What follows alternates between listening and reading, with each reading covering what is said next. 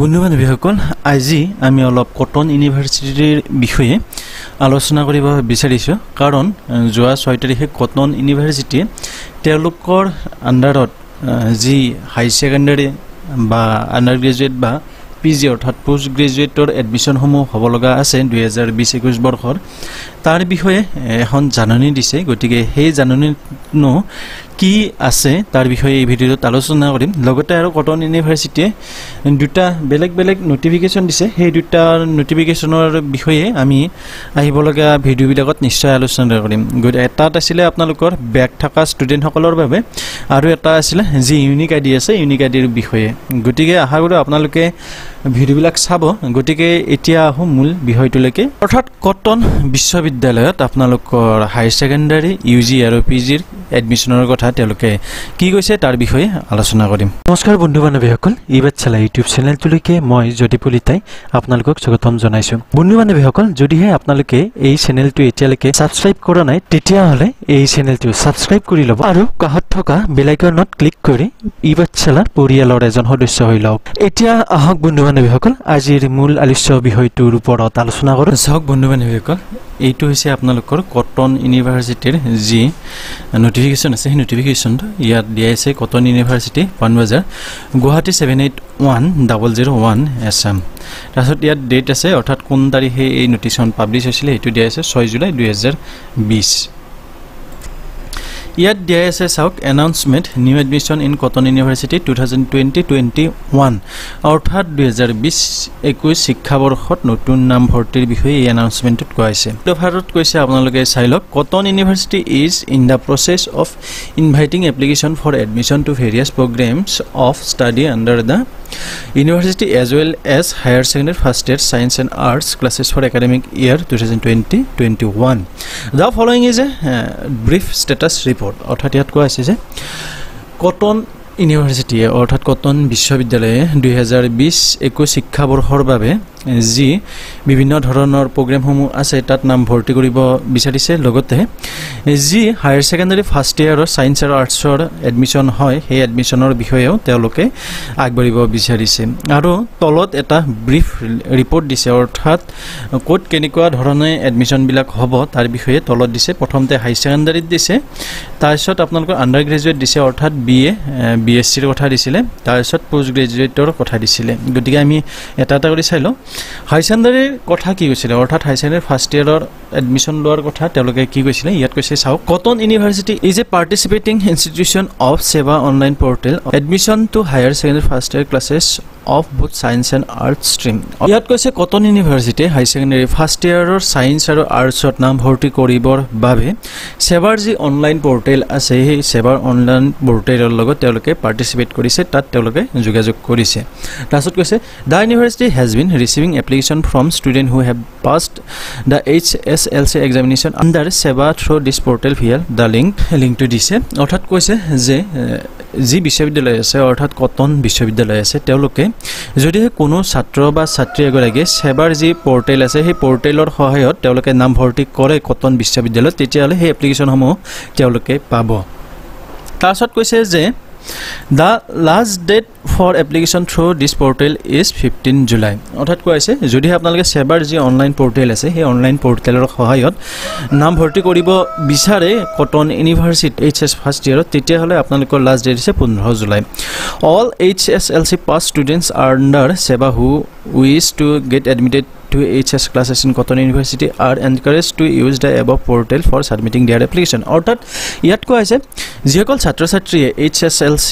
পৰীক্ষাত উত্তীৰ্ণ হ'ল আৰু তেওঁলোকে কটন ইউনিভাৰ্চিটিত HS ক্লাছত অৰ্থাৎ HSত নাম ভৰ্তি কৰিব বিচাৰে তেতিয়াহলে তেওঁলোকক যি সেৱাৰ অফিচিয়েল পোৰ্টেল আছে সেই পোৰ্টেলৰ সহায়ত নাম ভৰ্তি কৰিবলৈ তেওঁলোকক অনুৰোধ জনাইছে আৰু পিছৰ দফাৰত কৈছে চাওক ইয়াত দা university will also soon open its own application portal for higher secondary admission which will be made accessibility through the Cotton University website to link দিছে ইয়াত এই লিংক হ'ব আপোনালোকে ডেসক্ৰিপচন বক্সত পাই যাব তাৰ পৰা আপোনালোকে ডাইৰেক্ট আহিব পাৰিব যিকি নহওক আহক এতিয়া আগবাঢ়ি যাও student who have passed their qualifying class 10 equivalent examination for C.B.Sc or any other board then seva will have to apply through this application portal অৰ্থাৎ কৈছে যে কটন ইউনিভাৰ্চিটিও এটা নিজাকৈ এপ্লিকেশন পোৰ্টেল খুলিব যেটো আপোনালোকে কটন ইউনিভাৰ্সিটিৰ অফিচিয়েল যি ওয়েবসাইট আছে ওয়েবসাইটত পাব আৰু তাত হেকল ছাত্ৰ-ছাত্ৰীয়ে এপ্লাই কৰিব পাৰিব সেই ওয়েবসাইটৰ সহায়ত যে সকলে B.Sc বা এনেকুৱা ধৰণৰ সেৱাৰ বাহিৰে বেলেগ বোৰ্ডৰ পৰা পাছ কৰিছে তেওঁলোকে এই পোৰ্টেলৰ সহায়ত এপ্লিকেশন জমা দিব পাৰিব নাম ভৰ্তিৰ বাবে HSত নেক্সট আপোনালোকে চাওক যি আন্ডাৰ গ্ৰেজুৱেট কোৰ্স আছে অৰ্থাৎ যাক আমি কও B.Sc তাত আপোনালোকে কেনেকে নাম ভৰ্তি কৰিব লাগিব এই দফাটোত কৈছে ইয়াত চাইলক Admission at the undergraduate UG level in the university will be for BA, B.Sc Honors, BA, Liberal Arts and B.Sc program. The UGC CBCS curriculum will be followed for the undergraduate honor program. Psychology and sociology are two new honors subject to be introduced with 30 seat each for this year. Ji undergraduate level or university আপোনালোকৰ নাম ভৰ্তি হ'ব সেই নাম ভৰ্তি আপোনালোকৰ BA আৰু B.Sc ৰ বাবে হ'ব অৰ্থাৎ ইয়াত আপোনালোকৰ বিকম নাই BA আৰু B.Sc অনাৰ্ছৰ কাৰণে হ'ব অৰ্থাৎ মেজৰ অনাৰ্ছ মানে ইয়াত আপোনালোকৰ মেজৰৰ কথা কোৱা হৈছে CBCS ত অনাৰ্ছ বুলি গলে আমি সাধাৰণতে যি মেজৰ আছে মেজৰক বুজাও তাৰছত BA ৰেভেলাৰ আৰ্ট লিবাৰেল আৰ্টছত এডমিশন হ'ব তাৰছত BCA প্ৰগ্ৰামত আপোনালোকৰ UG ৰ কাৰণে নাম ভৰ্তি হ'ব তাৰছত কৈছে দা UGC CBCS curriculum will be followed for all the undergraduate honors program অৰ্থাৎ যি আন্ডাৰগ্ৰেজুৱেট লেভেলত অনাৰ্ছ প্ৰগ্ৰাম হ'ব অৰ্থাৎ অনাৰ্ছ প্ৰগ্ৰামত নাম ভৰ্তি কৰাব তেওঁলোকে তাত আপোনালোকৰ যি UGC CBCS কাৰিকুলাম আছে CBCS যি সিস্টেম আছে সেই সিস্টেমটো তেওঁলোকে এপ্লিকেবল কৰিব তাৰছত কৈছে সাইকোলজি আৰু সোশিয়োলজি আপোনালোকৰ নতুনকৈ দুটা বিষয় যি দুটা বিষয় আপোনালোকৰ অনাৰ্ছ সাবজেক্ট হিচাপে কটন ইউনিভাৰ্সিটিত আপোনালোকৰ 30টা সিটৰ বাবে তেওঁলোকে ইন্ট্ৰোডিউস কৰিব বিচাৰিছে তাৰছত এই দফাৰত কৈছে দা আদাৰ new easy programme being ইন্ট্ৰোডিউসড this year is BA in liberal arts with 50 seat অৰ্থাৎ ইয়াত কৈছে যে BA ইন লিবাৰেল আৰ্টছৰ ওপৰত তেওঁলোকে 50টা সিটৰ বাবে নতুনকৈ আন্ডাৰগ্ৰেজুৱেট প্ৰগ্ৰাম এটা ইন্ট্ৰোডিউস কৰিব বিচাৰিছে এই বৰ্ষত তাৰছত কৈছে this is a 3 years degree programme open for candidates who have cleared there Class 12 examination in any of 3 disciplines that is your arts science and commerce অর্থাৎ এই জি আপোনালোকৰ BA in liberal arts সাবজেক্টটো আছে বা প্ৰগ্ৰামটো আছে তে সেই প্ৰগ্ৰামটো আপোনালোকৰ 3 বছৰীয়া হ'ব আৰু সকলো বিলাক ছাত্ৰ ছাত্ৰী যি তেওঁলোকৰ ক্লাস 12 পাস কৰিছে আপোনালোকৰ আৰ্টছৰ হ'ব সায়েন্সৰ হ'ব কমাৰ্চৰ হ'ব তেওঁলোকে এই জি প্ৰগ্ৰামটো আছে প্ৰগ্ৰামটোৰ কাৰণে তেওঁলোকে এপ্লাই কৰিব পাৰে this program aims to offer students the opportunity to study broad range of subject while developing specialization knowledge in one core subject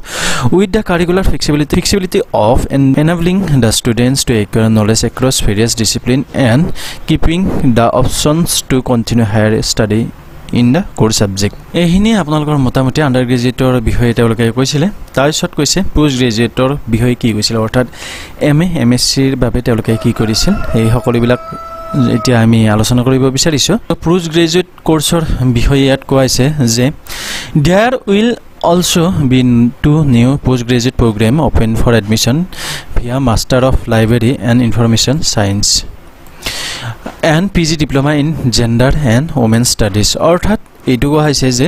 post graduate লেভেলতো আপোনালোকৰ দুটা নতুনকৈ বিষয় তেওঁলোকে ইন্ট্ৰোডিউস কৰিব বিচাৰিছে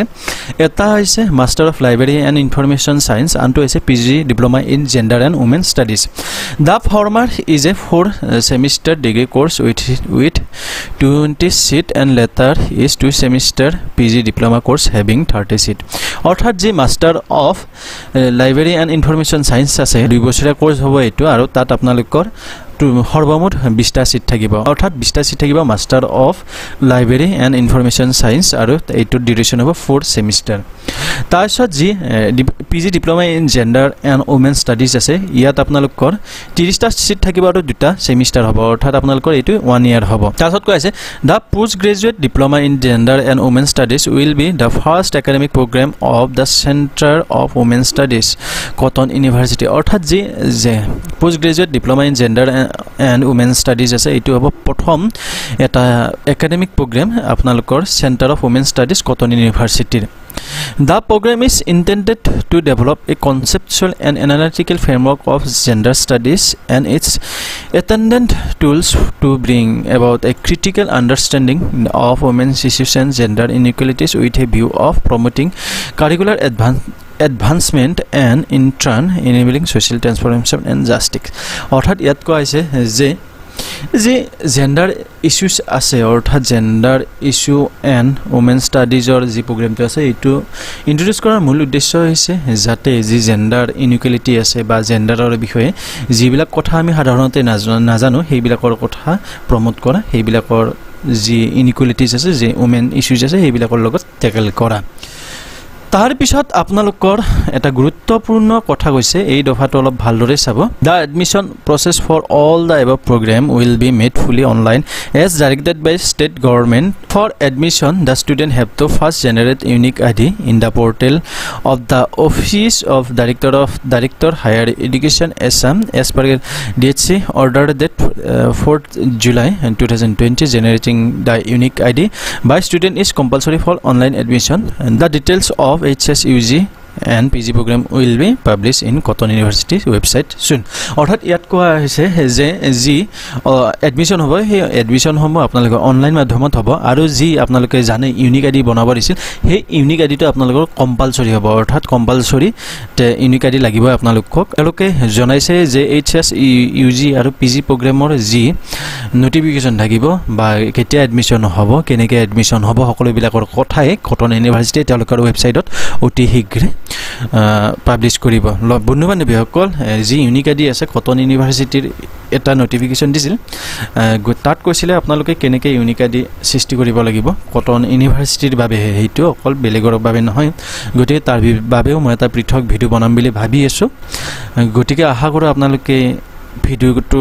যেটা আপলোড কৰো তেতিয়া আপোনালোকে নিশ্চয় চাব হেতু গতিকে বন্ধু-বান্ধৱীসকল এই ভিডিওটোত ইমানে আছিল যদিহে আপোনালোকে ভিডিওটো ভাল পাইছে তেতিয়াহলে অনুগ্ৰহ কৰি এই ভিডিওটো লাইক কৰিব চেনেলটো সাবস্ক্ৰাইব কৰিব অন্য এটা ভিডিওত আপোনালোকক নিশ্চয় লগ পাম তেতিয়ালৈকে মই জদীপ কলিতে আজি এই ভিডিওটোৰ পৰা বিদায় মাগিছো ধন্যবাদ জয় আই অসম